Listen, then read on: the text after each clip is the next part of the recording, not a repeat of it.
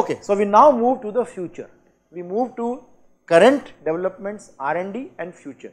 In the next 12 minutes or so or 15 minutes or so, I am going to talk about electrical propulsion, and then in the last slot I will talk about ionic propulsion. So what is electrical propulsion? Using electricity either stored in the batteries or in any other means by magnetic forces to generate the thrust that you need. So what you do is very simple. All of us know that there are several remotely controlled planes which are flying today with electrical powered aircraft. Okay. So there is nothing new. The only thing is, do we have the ability to do it fit for manned aircraft? Okay. So the issues are, you need to have a mechanism for storing the electrical power in the forms of batteries or some other devices, and you need electrical motors to produce the thrust that is needed. Okay. But interestingly, it is not new. Many years ago, in 1883 itself, actually we had an electrical powered aircraft. It was a small airship by Tissandier. So electrical powered aircraft are not new. Many years ago, in October 1883 itself, we had an airship which was powered by electrical propulsion. Okay. But our interest is to look at aircraft which are available today, and I have already discussed with you about this aircraft when we looked at the aerofoils. Okay. If you recall, we looked at solar impulse and we realized that this is an aircraft which is completely covered with solar cells, right from the fuselage, on the wing, on the tails, and the aerofoils were such that they were having a flattish upper surface to allow easy mounting of the solar cells. Okay. And recently the aircraft has completed on the around the world journey, not non-stop, but around the world with various stops. It also travelled India. Let us have a look at some other R&D aircraft which are currently. This is a very interesting example of an all electric airplane called as the Magnus E-Fusion. This is a technology which is basically being developed by Siemens of Germany. The Magnus E-Fusion is a wonderful aircraft. This was actually the second flight of the aircraft that Fabian Gabor and myself did together. So this is really another important milestone in electric aviation. Siemens has developed the whole firewall forward drivetrain, electrical drivetrain with the batteries, the motor, the power electronics and the control system. Actually the batteries were developed by Siemens Hungary specifically for aircraft application, being very robust and having a very double redundant battery management system. Magnus Aircraft Corporation is a Hungarian light sport developer and manufacturer based in Kecskemét in Hungary. The Siemens partner was the best choice for working with us, since they have the experience and knowledgeable engineering team and possessing reliable solutions.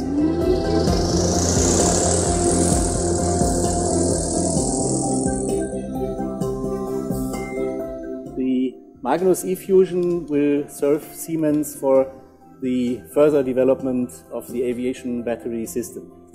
Magnus gave the E-Fusion the capability of aerobatics, so it can serve as an upside recovery trainer.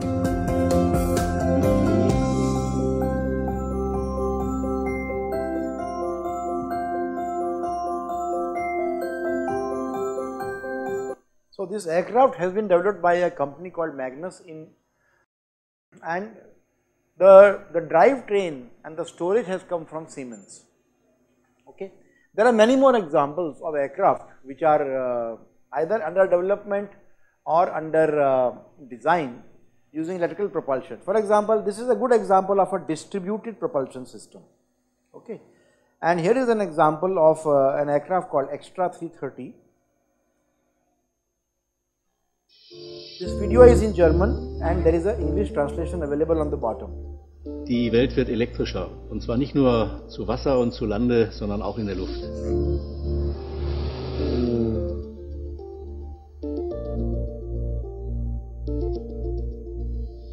Mit dem heutigen Erstflug der Extra 330 LE haben wir einen Meilenstein erreicht auf dem Weg zu den elektrischen Antrieben für Luftfahrzeuge.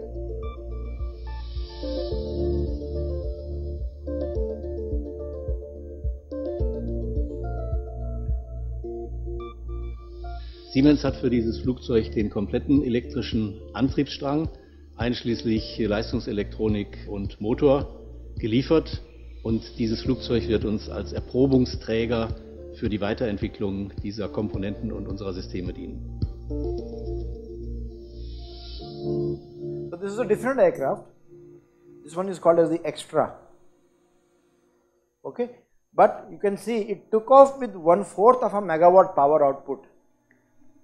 Okay, and just 50 kilograms gave you 260 kilowatts of power.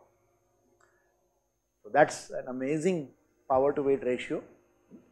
Then let's look at a distributed electric propulsion. This is also an interesting video which talks about the future, about how things are going to come.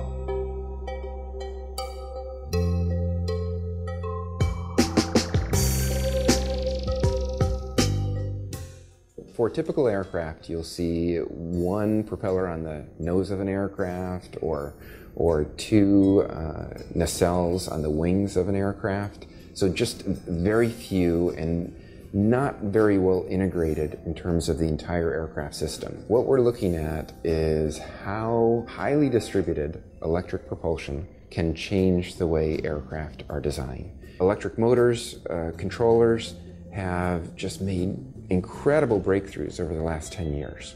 We're able to get 4 horsepower per pound out of an electric motor and controller, which is as good as a turbine engine. And for that same electric motor, that's 95% efficient. Well, if you look at a turbine, that's about 45% efficient. So the idea has been around a long time to distribute the propulsion, but because of the characteristics of reciprocating and turbine engine technologies, we simply couldn't do it in practical, feasible ways. Electric propulsion lets us have this new degree of freedom to put the engines and propulsors anywhere we want without mechanical complexity. It opens up the degrees of freedom that an aircraft designer can use these propulsion technologies. And in terms of the capabilities that can create for us, very low energy consumption, very low emissions. And in fact, the aircraft that we're designing right now and taking to a flight demonstrator can use 5 times less energy than the best general aviation aircraft out on the market today. For this Leap Tech project, we have fantastic industry partners. Joby Aviation and ES Aero, smaller companies that can take higher risk and be much more agile, who are helping us to build the hardware, to test the hardware, to perform very, very rapid analyses and bring it back so that we can put all the different jigsaw puzzle pieces together into a cohesive whole that all the discipline experts say makes sense. We're working kind of in a spiral development where we're working at the small scale with UAVs. We're able to quickly get to flight testing and learn from that experience. So we've been working at that small scale for the past year to 2 years. This year we're at the larger scale where we're building a 31-foot span wing with 300 horsepower and testing that wing.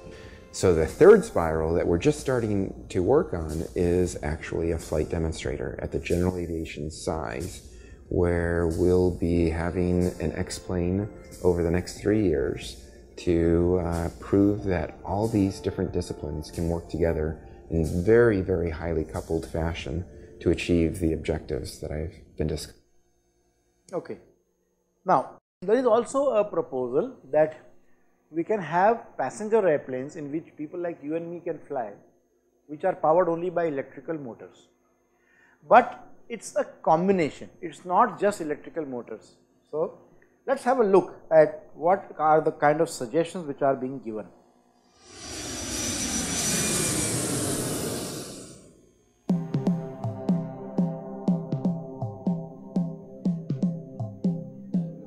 An electrically powered airliner is within reach according to Airbus. The company is already flying its E-fan light training aircraft, which are due to enter service by the end of 2017. Now it's stepping up research aimed at achieving a fully electrically powered airliner in the 70 to 90 seat class. The E-Thrust program is a joint effort by Airbus and Rolls-Royce to develop an electrical distributed propulsion system. Yeah, with this technology project, we tried to achieve to make regional aircraft with 70 to 90 seats, starting and landing fully electrical in the next decades to come. The advantage will be nearly no noise around airports and inhabited areas, no direct emissions with CO2, NOx or other ones, and by that a more comfortable way of flight, especially for the neighbors of the airport and for the passengers. E-Thrust involves several fans installed along the wing that are powered by electricity from a battery charged by a single gas turbine engine. This technology is a combination of combustion technology, so there will be a combustion turbine on board. The combustion turbine will generate mechanical power, which is operating to a generator and then charging batteries. There's a second point, the real electrical engines, which are distributed along the wings. We see here 6 electrical engine propulsion units, a fan with an electrical motor, and so we have the capability to start fully electrical, to land fully electrical, and to recharge the batteries on flight level during the cruise flights. One key aspect of the technology is the use of superconductivity in the cables, generators, and motors. The point is, with today engines who have power-to-weight ratios of some kilowatt per kilogram, for instance, typical for airplanes 6 to 8 kilowatt per kilogram, for an original aircraft we essentially need to improve this ratio, power to weight. And one key enabling technology will be superconductivity. With superconductivity we will have better engines, electrical engines, and we will save weight for the cables. For instance, if you have a cable bundle for 4,500 amperes today, which has a weight of around 12 to 15, even sometimes 20 kilogram, then in comparison to that, the superconductivity cable will have a weight only of a few grams. And this is not a dream. Superconductivity is existing today in different fields of technology. We need to bring it together with our partners to industrial application for engines and cable bundles. We asked AIN technology specialist Terry Dubois about the feasibility of this concept. This would be very significant. This is a much smarter way of using energy. Instead of having, say, variable regimes in your engine, you have an engine that runs at a constant regime, constant rotor speed, if you wish, constant RPM, and you have electric fans which are much more suitable for variations, for giving high power at some point and cruise power at another point. So it's much smarter use of energy. It's very significant because otherwise, without superconductivity, you have huge cables that just weigh too much. Basically, they would be too heavy. So superconductivity allows you to have small cables with, let's say, a weight that would be suitable for aviation. And this technology, superconductivity, has started being used in other industries. It has left the laboratory and has started being used in other industries. So it's still too early for aviation, and we are maybe decades away from superconductivity in aviation. But this would be very, very useful for aviation. It's very realistic, but it's very long term. They face a lot of obstacles. For example, they face obstacles in power density in batteries. So they don't even call them batteries. Well, what they will use may be something else. Maybe this will not be batteries. So they call it something like power storage or energy storage devices. Another big challenge will be superconductivity, which we referred to previously. And another challenge will be the connection, or well, say the optimization between the big conventional engine and the smaller electric fans. So the big one is relatively conventional, but still you have to optimize it for this kind of use, which is very different. You no longer have to have takeoff power, for example. You just need cruise power. So this may lead to very different designs. So there are quite a lot of challenges. In my lifetime, I do expect to fly in an electric aircraft. Okay. So in the interest of time, I'll just like to go ahead. and talk about now the hybrid propulsion systems or propulsion systems which are going, we saw something of that in the previous video also, but I think this video elaborates more on the concept of hybrid propulsion system. This is a project between two companies, Rolls-Royce and EADS Innovation.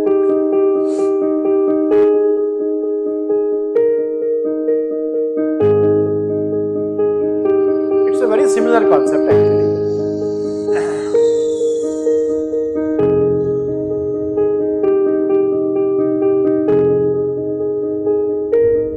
We've already seen this. Okay, moving on to the future. There is something called as ionic propulsion which has a tremendous potential to really transform the way in which we actually create thrust. Okay, so let's have a look. So for my report, I did ion thrusters. They're a relatively new means of spacecraft propulsion. They were first invented only around 40 or 50 years ago. This is what they look like. You can kind of see one here. They utilize the Coulomb force to accelerate positively charged ions and create thrust. Here in the figure, you can see that on the left-hand side, that red cylinder represents a hot cathode that shoots electrons into the system. This one? Around that cathode, you can see these green circles. Those are the propellant atoms entering the system as well. The most commonly used propellant is xenon. It's non-reactive and it's non-corrosive. So it makes a very good propellant for these types of engines. So back to the figure. This middle area here where everything's mixing together, this is called the ionization chamber. In this chamber, the electrons collide with the xenon atoms on their way to the anode. So the electrons come out of the cathode and kind of try to hop over to the anode, and on their way, xenon gets in the way. When the electron collides with xenon, it knocks loose one of xenon's electrons, giving it a positive charge. So once we have these positively charged xenon atoms floating around, they begin to diffuse towards these grids on the right-hand side of the figure. These are called the acceleration grids. The innermost grid has a positive charge, and the outermost grid has a negative charge. So the atoms begin to pass through the positive grid, and then they're attracted to the negative grid. This causes them to accelerate massively and fly out of the back of the ship. You can kind of see that here. This is one of them in action.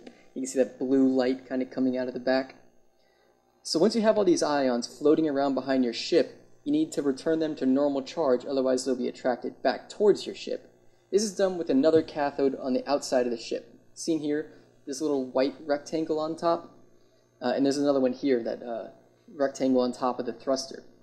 That cathode injects more electrons into the ship's wake, returning the xenon atoms to neutral charge.